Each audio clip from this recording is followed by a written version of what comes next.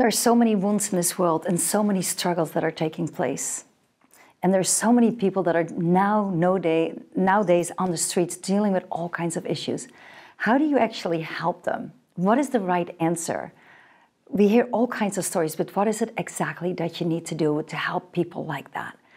And with me today, my special guest is Debi Bailey-Brown, and she is all about helping people that need help and that don't need how to help themselves. Debi, welcome to the show. Oh, thank you. So you are having a hope choir, but it's not just a typical choir. Tell me about that. Okay, so the Hope Street Choir we created it to bring people together to create community so that they can receive the healing that comes from music. So in order to do that, we bring whoever will come, and so it creates a bridge from the people who are not housed and those people that are housed. Because the people that are without housing, there's judgments against them by the people who have housing that, oh, they can just, pull up their bootstraps and everything. But actually the change happens in community. I see what you're saying, and I came to visit you. It was awesome. Yeah. It was my favorite choir of the whole world, even if it wasn't perfect. I loved it. I absolutely loved it. But there was people there all together. They were all there. They wanted to be there, and they all built one another up. They encouraged each other. So in this choir are only people that are in housing or that are not in housing? We've had a Simpson University professor come regularly, and then we have people that walk in right off the street. It's both? Yeah, it's just whoever will come. So how does that work? Well, it's very unpredictable. You don't know on any given day. We've had 26 people one day, and then one day we had 3 people, right? You don't know, because if they don't have housing and it's freezing outside, the chances are they're not going to get up and come because it's too cold and they're warm exactly where they're at. So we serve a meal in the middle of choir. We start with a connection time, and then we serve a meal, and the whole time, of course, we're talking and checking in with each other, and then we sing music. And we have, like, now our choir director, somebody said that she wanted to sing a solo, and so she gets there early to practice with her. And it really is just empowering people and helping them discover what's inside of them. Why are you so passionate about helping these people? How did you get involved in this? 33 years ago, my husband was an alcoholic. Mm-hmm. And so being in that place where, I was raised a little church girl, right? So nobody in my family drank. My dad was a preacher's kid, right? And so you seek out help. And it was at a church of a women's, they called it Divine Wine, right? And they just mentored you and helped you. Well, that gave me a heart for the people that had addiction and the people that loved those in addiction. And so 10 years ago, when I was in BSSM, we started Hope Recovery.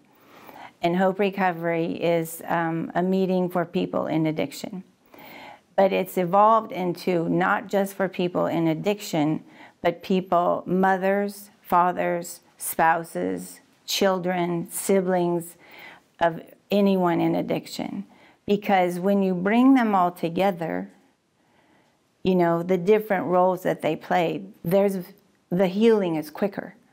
Really? Because when the addict is talking about his perspective of what happened, and then the mother has a different understanding about what her role was in his addiction, so that everyone is learning from everyone else, and it just creates this really, really tight family.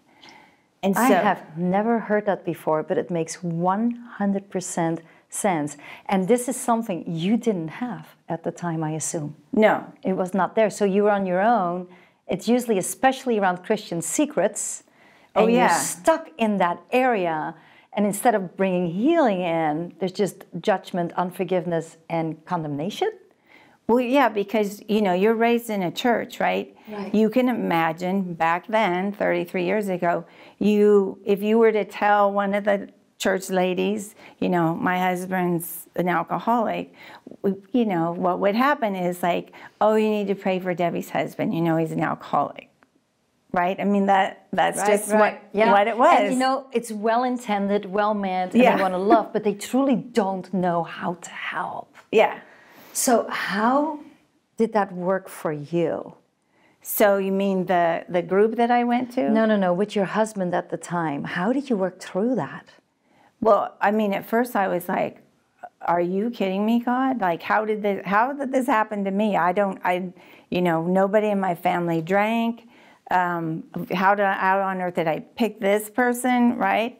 And but when I speak about my husband's addiction, I would say I would never trade what I went through for who I became, because who I became was a completely different person than that scared little girl that married that boy. Wow. Yeah. How did you change? How do you change? Who do you become? I became strong. I became very godly, very trusting. Like, I can remember my leader, I wouldn't even ask a question in the group. I mean, I was extremely shy. And I said, what happens if my husband doesn't wake up for work in the morning? And she goes, well, that can't be your problem. And I said, but I have children to feed. And she said, this is where you trust God. And you're like, oh, just like that, huh? I want to hear more about that in just a moment. Wow. This stuff is real. It's raw. If you need prayer, 855-515-5550 or go to BarbTV.org. Stay tuned. Are you ready to inspire and change lives? You can make a difference for a better tomorrow. God created you for more.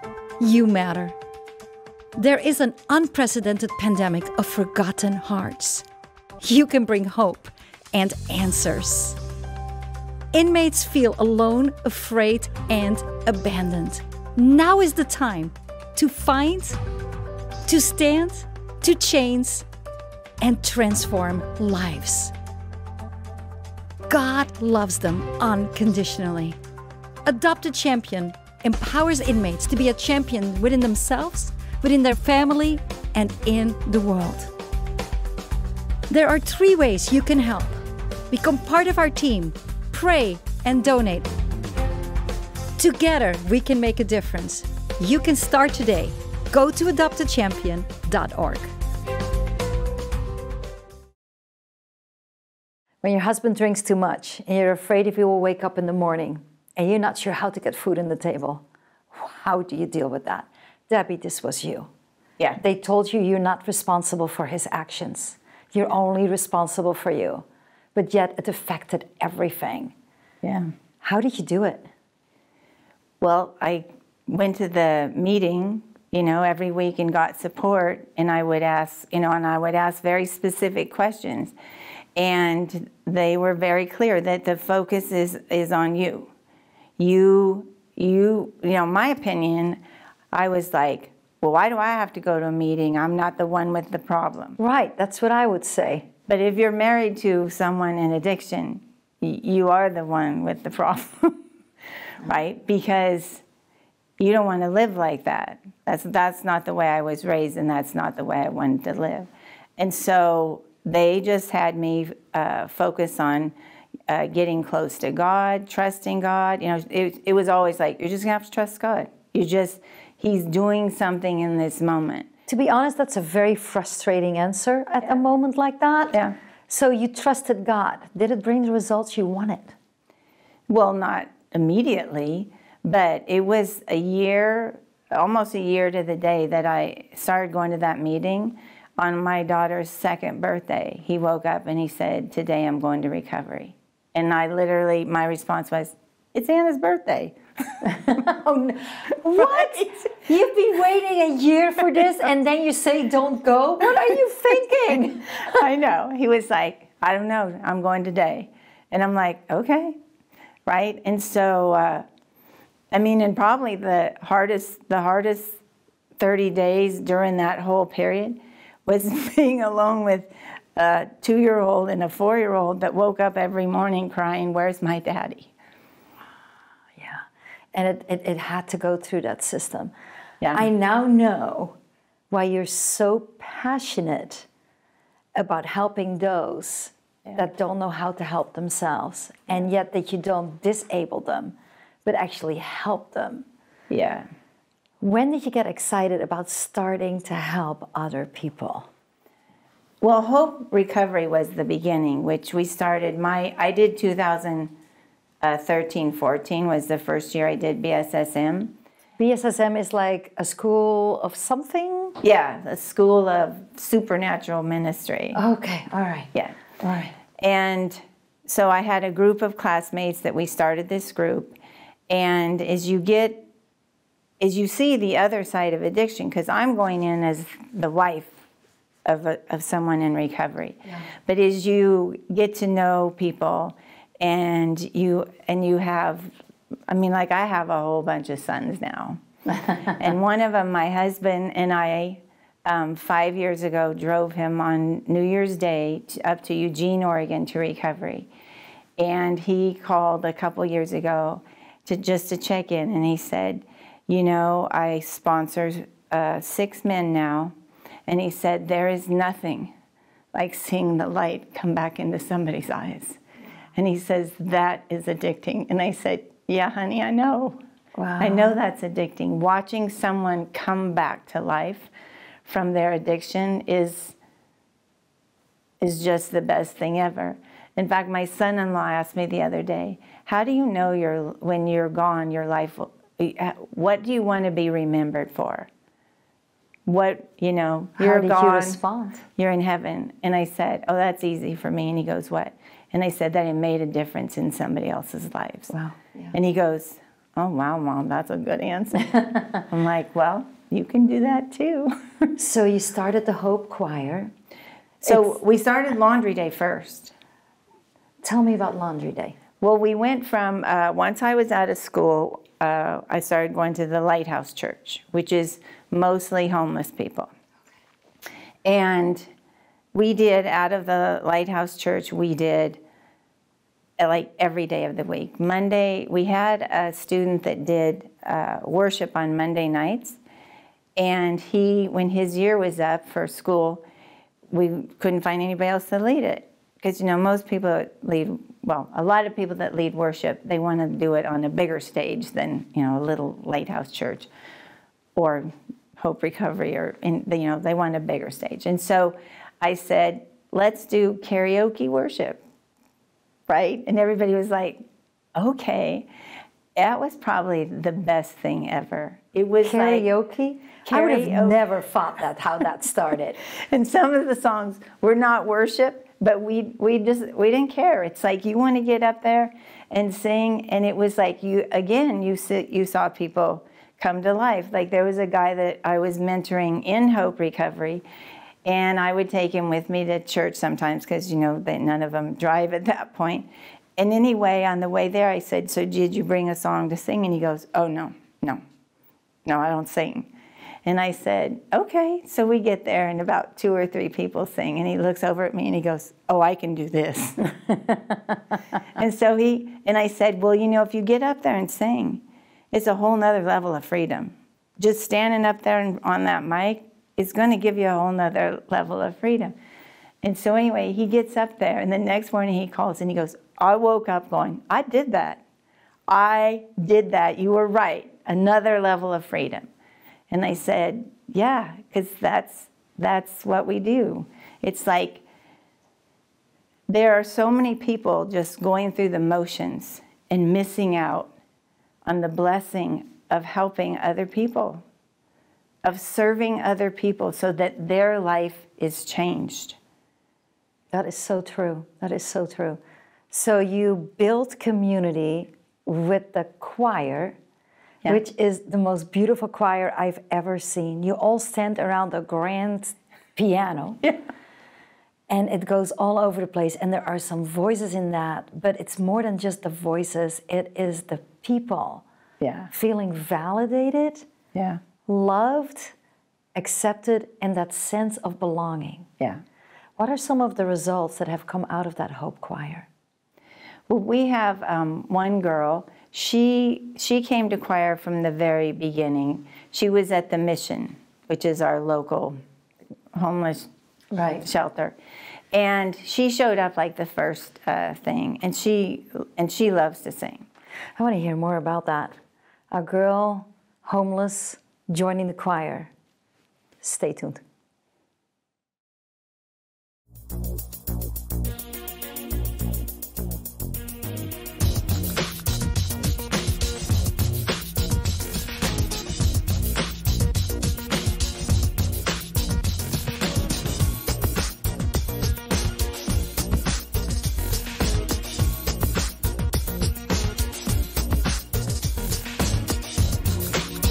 BarbTV is all about you getting the needs met that you have. Satan wants to steal, kill, and destroy your life, but Jesus wants to give you the abundant life.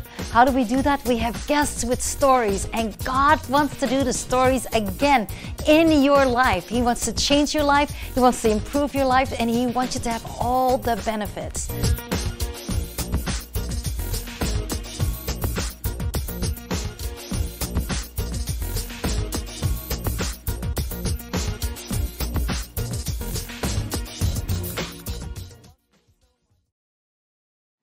So Debi, you were sharing something about a girl. Tell me a little bit more about her. Okay, she showed up like the first day that we had choir, and she really loved to sing. A little bit awkward. She was living at the Mission, but she just really was faithful. She showed up every week. So she was homeless, basically? Yeah, she was homeless, so she was staying at the Mission. And then it was probably like 5 or 6 months later, I said, hey, would you like to come to Laundry Day? And she said, well, the Mission does my clothes at Laundry Day. And I said, oh, actually, I wanted you to come and volunteer. Would you like to come and volunteer? And she was like, oh, I can volunteer? And I was like, well, yeah, sure, right? And so, but she didn't actually see herself as someone that could volunteer because she was at the Mission.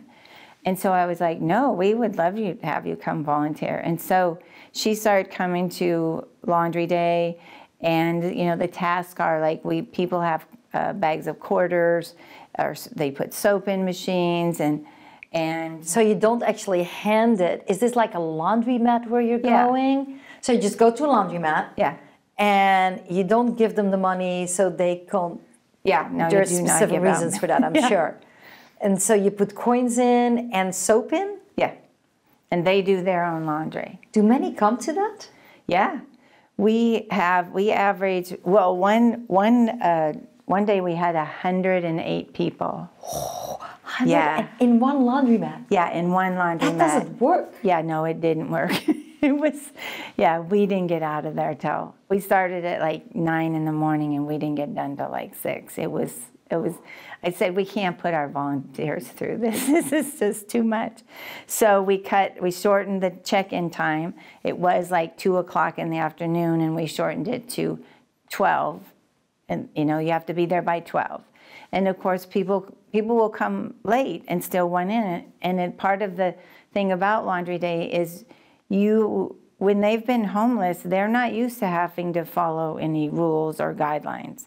And so part of what we're doing is like, no, you know you have to be here by this amount of time. You cannot leave the property, right? We have just a few guidelines, but they need to learn that if they want their wash done, they have to follow the rules, right? Which is something new for a lot of them. So she came, does an amazing job. She's very cheerful, a little bit awkward, but we don't care.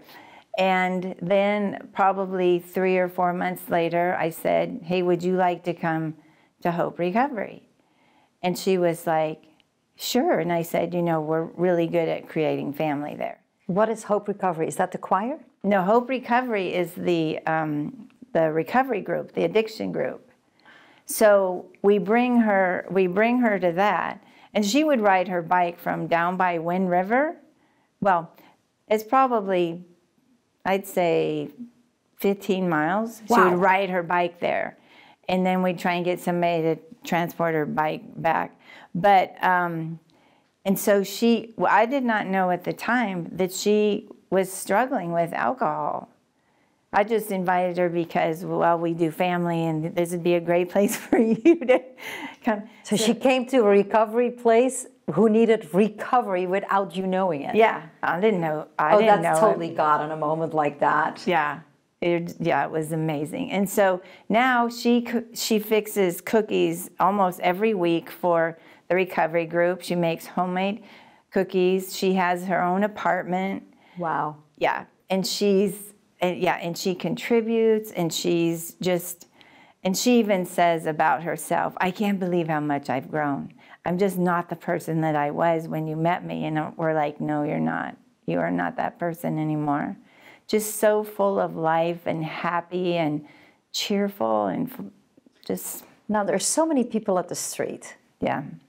Why is she a success story? What is different about what you're doing compared to what other people are doing? Well, I think the biggest thing is you have to find what they love. What is it that they love? It depends. It depends on the person. Like some people might love art. Some people, well, music, of course.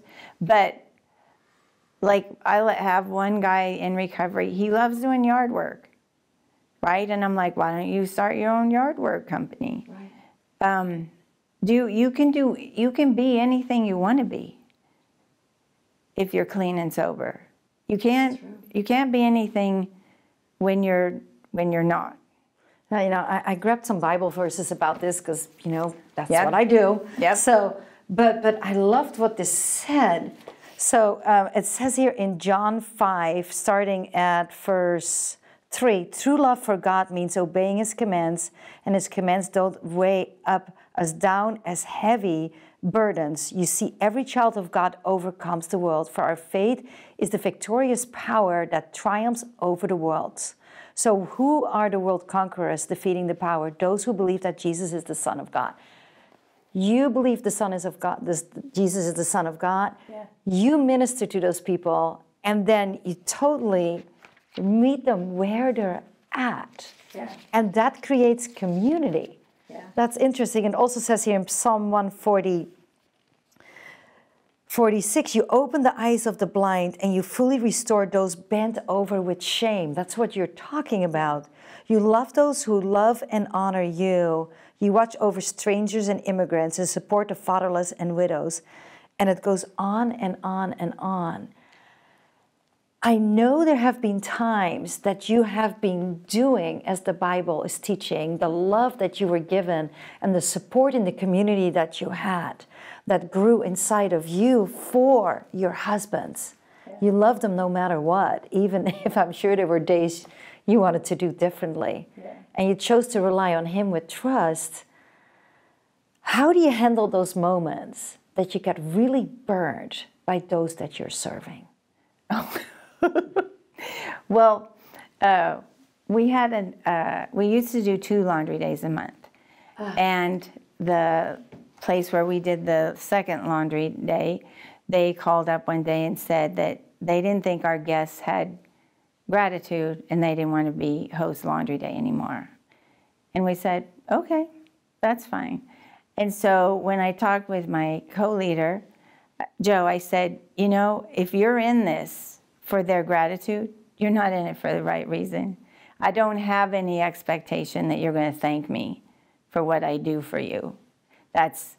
They're not in that place yet. But I will tell you this. You take a kid, which there's a guy, Henry, that comes to Hope Recovery, 10 years in prison, 12 years on the street, and he had the opportunity to go into recovery.